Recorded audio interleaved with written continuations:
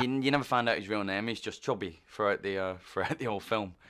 A bit about him. I suppose he's a bit of a sheep, really. He gets swept along with the crowd. Do you know what I mean? And he's a bit naive, and